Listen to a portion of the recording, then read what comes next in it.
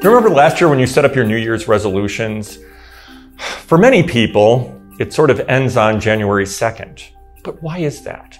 What are those blocks that people experience? Why is it so difficult to adhere to that new gym program or new diet? Why is it difficult to sometimes do that thing you need to do to get a promotion at work or to move ahead in life? Oftentimes, it's something called incongruence. What do I mean by that? What I'm talking about here is an incongruence between the emotional part of the brain and the logical knowing part of the brain. So in your logical, the neocortex of the brain, you might be thinking, I would like to do this. I would like to achieve this. But in the emotional brain, there's some block from preventing it from happening. So what causes this incongruence in the brain? Oftentimes, it's previous life experiences that get in our way. Previous life experiences that get encoded in the emotional part of the brain.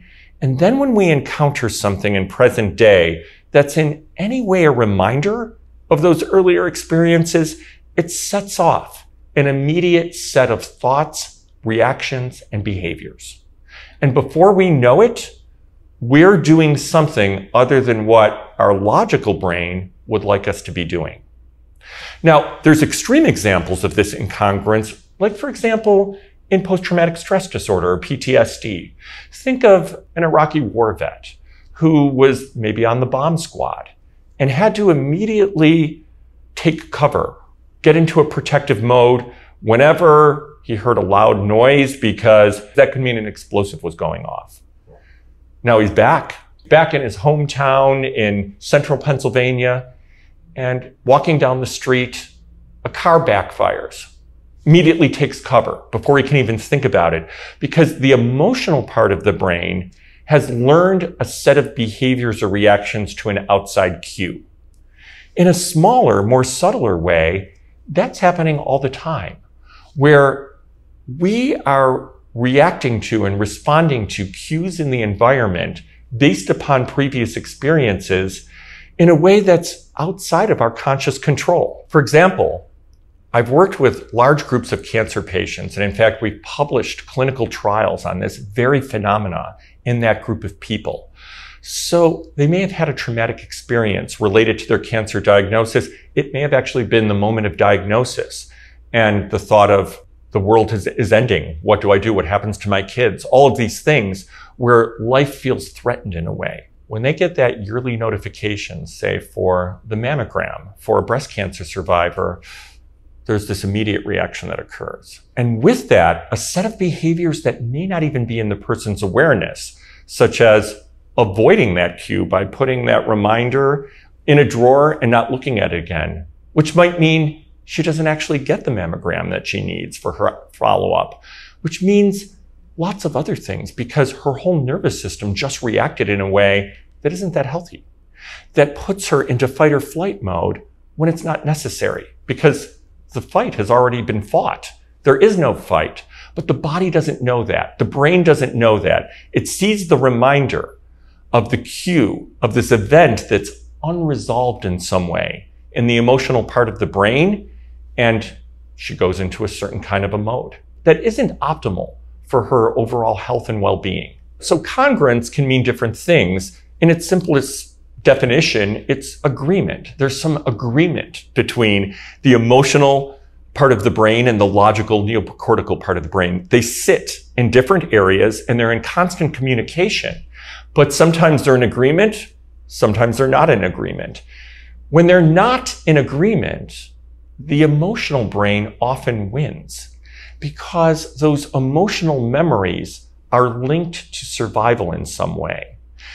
Oftentimes, these types of experiences that I'm talking about, there was a threat to well-being. There was a way that the person coped with that threat to well-being, and that's the automatic coping they go into when there's any kind of a reminder in the environment.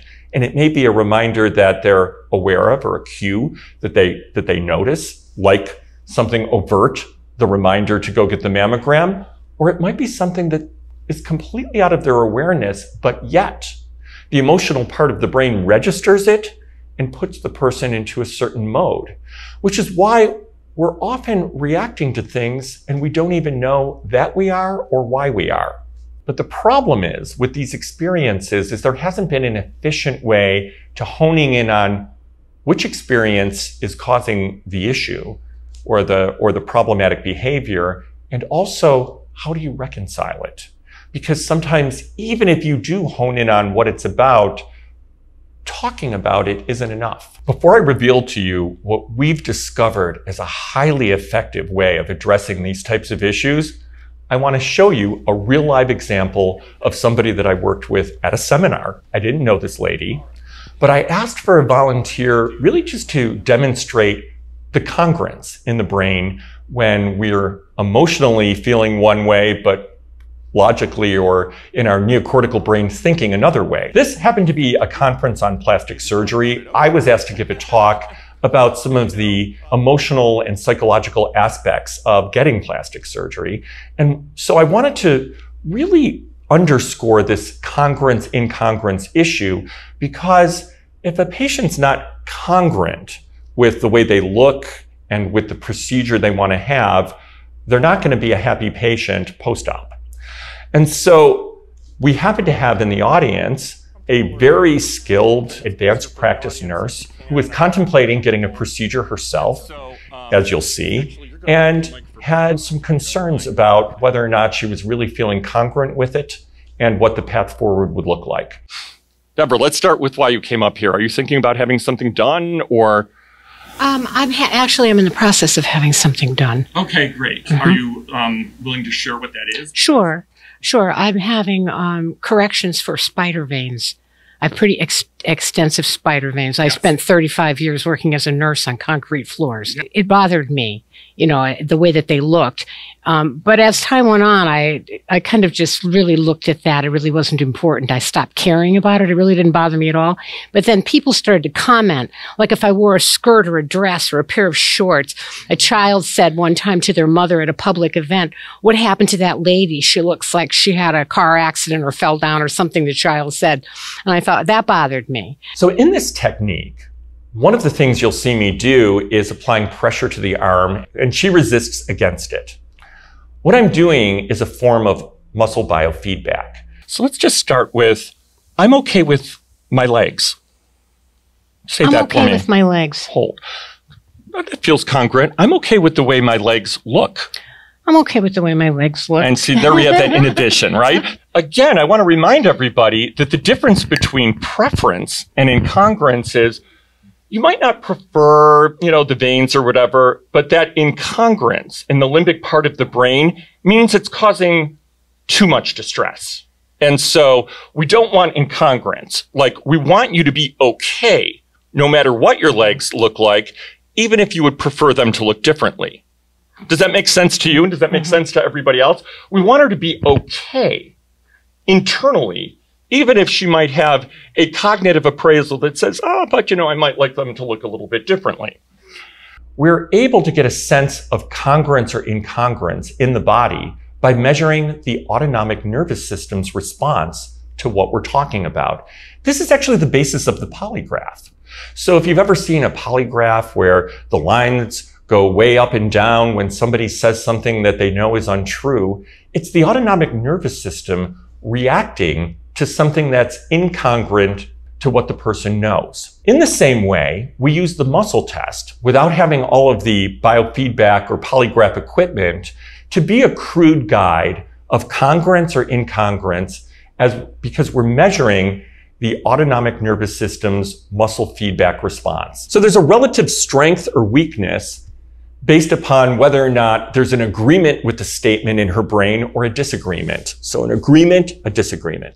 So hold. I'm okay with the way my legs look. Say that again for me. I'm okay with the way my legs look. And if you could keep repeating that, I'm going to do these acupuncture pulse points until I find the right one. I'm okay with the way my legs look. Keep going. I'm okay with the way my legs look. Okay, hold.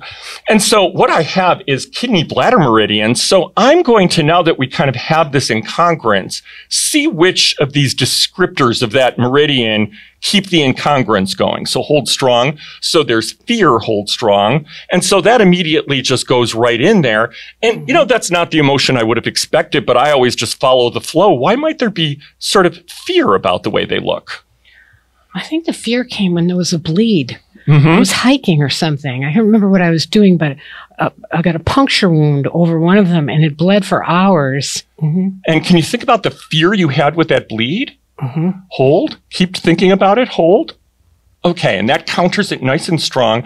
So what I'd like you to do is I'm going to have you bring your index finger around here, hind collapse. And I want you to go to that moment where you were in that state of fear over the bleed and breathe it in and out. Breathe through that experience as if it were happening right now, and just keep doing that till it shifts or change. Might take a few seconds, might even take up to a couple minutes. Just breathing it in and out. So let's just see if there's anything else around this in terms of the congruence. I'm okay with the way my legs look. I'm okay with the way my legs look. So we got some more going on. So let's see what that's about. Keep holding strong and keep saying that for me. I'm okay with the way my legs look. You're doing great. I'm okay with the way my legs look. I'm okay with the way my legs look. Okay, so now I've got conception governing vessel. And so I know that this one has a flavor of emotion that's a little more unpleasant because these are sort of the shame-based emotions. Let's hone in onto that. Exactly. Okay. So the concept that you'd be embarrassed at somebody sort of making that I made them uncomfortable, like the kid who went, oh, what happened to that lady's leg? Yeah, go to that. Yeah, go to that. The child uncomfortable. See that? There we go. Yeah, see that? Yeah. So the concept that the concept. Wow. Yeah. See that big thing? Yeah. That Okay. That, can you go to that moment where he made you so where you? Yes. Yeah, I felt bad for him. I wanted to go talk to him. But also how you felt about yourself is important, not just him. Yeah, there was a vulnerability there. Yes, yeah. Can you see that vulnerability? Yes. Yes. And can you see the sort of sense of embarrassment with the vulnerability? Yes. Okay, there we are. And hold index finger here where my finger is. Yeah. Hold. Right there. Yes, hand across your forehead. Okay. And then relax. And let's let time collapse as if you're right there in front of that kid. Nice deep breaths. Really connecting to that shameful, embarrassing, however you would describe it feeling. And not just how you made him feel, but that was important, but how that made you feel about yourself. Nice deep breaths. And just stay with it for as long as you need till it shifts. Here's the thing about integrative health. We use a lot of modalities. We try to put together what makes sense to add value to whatever's happening with that patient's care, and also to move the needle forward. So in the case of the Neuro Emotional Technique, there's a combination of things going on. Everything from basic cognitive psychology to traditional Chinese medicine. We use the acupressure pulse points as a guide of the different emotions that are coming up for that person in the emotional part of the brain. And in the healing component of NET, or Neuro Emotional Technique, we engage those pulse points so that what we have going on at the same time is a communication between the emotional and logical part of the brain, the energetic circuits in the body that are involved with that, according to the traditional Chinese medicine system, and also the thoughts that somebody's thinking and the feelings that they're having, all as they're taking nice deep breaths and allowing the conversation to correct itself in a way. Good. That was nice. I'm okay with the way my legs look. I'm okay with the way my legs look. Oh, and now it's nice and strong. I like that. Yeah. And I'm okay having the procedure. What are you having done? Saline solution with a vascular surgeon is doing it. Okay. Yeah. Yeah. What is it called though? I can't remember. It's not ablation. It's called. It's not sclerotherapy. Okay. Yeah. Sclerotherapy. All right. I'm okay with having the sclerotherapy. I'm okay with having sclerotherapy. Yeah. And see, now we're congruous with what is. I'm okay if I choose not to have it. I'm okay if I choose not to have it. Yeah. I'm okay with my legs looking the way that they look. I'm okay with my legs looking the way that they look. And see, the hesitation was you prefer to have them done now, yeah, right? Because you would prefer them to be different, but you're no longer in that incongruent state where there's all this emotion fueling it. Now it's, yeah, I'd like to have them done. Yeah, I'd like to look better. Yeah. Don't mind that at all. Yeah. Right. But where you are emotionally is... It's good. It's good. I can take it one way, take it or leave it, really. And I did not prepay her for the demonstration. Not at all. We've never met before. Thank you so much, Deborah, for coming up with that. Thank you. Because we saw such amazing results with NET, we decided to really rigorously study it. And as I mentioned earlier, we did that with cancer survivors. And one of the things we did was functional MRI imaging of the traumatic event pre and post NET. And let me tell you, the results were amazing. We've published in the top journal for cancer survivorship. And as you can see, pre-NET, this is the emotional part of the brain that's lit up. When the person is hearing a script of that distressing event, the brain is on fire. And when that's the case, we know from our follow-up studies of connectivity that this is creating autonomic nervous system arousal. And so when that occurs, that affects health outcomes all the way across the board.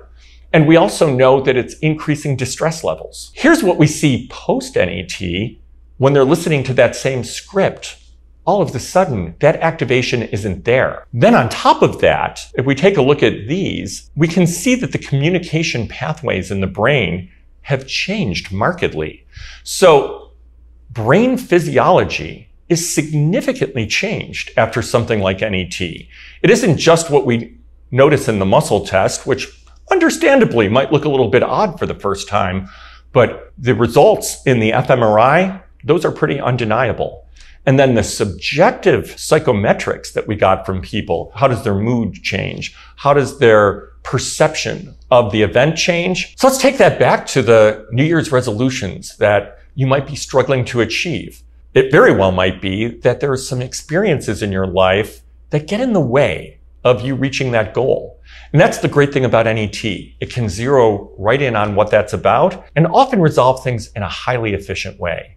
That's what I love about the intervention, and that's why I've become such a proponent of it over the years. This treatment experience almost looks magical, but it really isn't. When we break it down, there's a physiological explanation for what is occurring, and there's also an energetic explanation for what's occurring. What it requires is an open-mindedness to bring together what we know in the Western medical system with traditional Chinese medicine, because the two are really at work in an intervention like this.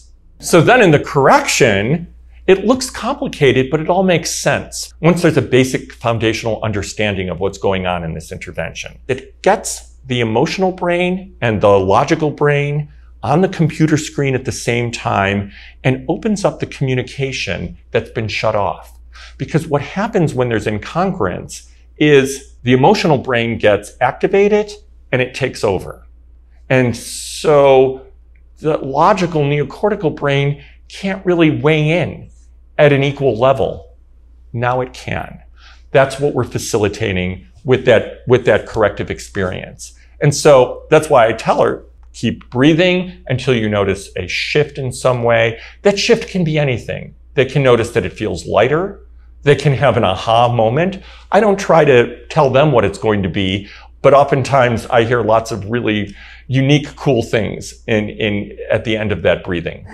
Well, I had put my head down, and I, he instructed me. He just said, keep your hand on your forehead and put your head down and breathe deeply. So I had my head down, and I was just really kind of no thought. My mind was just kind of empty, and I didn't have any intention of what was going to happen to me.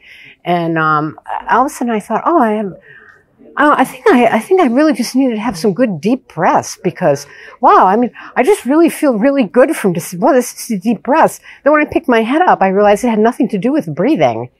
All of a sudden, I felt almost playful, like kind of joyful. I felt this like joy. It was it's the only way I could describe it.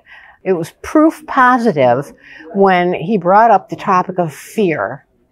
that when he pushed my arm just went down. And it was like, it was almost like a loss. I had this, oh, I'm not controlling this. I'm not controlling my arm right now. And I thought he told me to resist it. And, therefore I had control of my arm if I'm resisting it. And I was resisting it, but I had no control of my arm.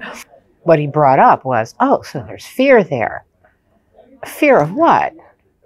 And I had to think, what do I really want to say? There's other people listening, and I don't realize this is getting a little more personal than I had anticipated. Okay, so I might as well just tell the truth here. All right, I'm just going to tell the truth. That as a child, and I said some things about my childhood experience in terms of looking at abnormalities, abnormal things on people. Scars and cuts and things like this. And then, the fear of bleeding to death from it came up. So he nailed me on that. He was like, it was unavoidable. So you couldn't avoid it. There was no more like, yeah, I used to be afraid of this, but I'm not so afraid of it anymore. Yeah, I'm good with it. I'm fine with it. You couldn't do that. I said, yes, it's fear. And from there, then it could get right. Then it could come out. It could come up. Then it came forward is what happened. The experience of it was the fear got connected with the release of the fear. I don't know really that's what happened, but I'm not exactly sure. There's a part of my mind that just doesn't follow that scientifically because I don't understand it. So sometimes, you have to believe what you can't actually see because you see the manifestation of it as real, even though you may not see the rationale in it or the science in it. You can't see that. Maybe he could see that. He studied acupunctures and Chinese medicine. I haven't, but I believe it. It was really powerful, really effective.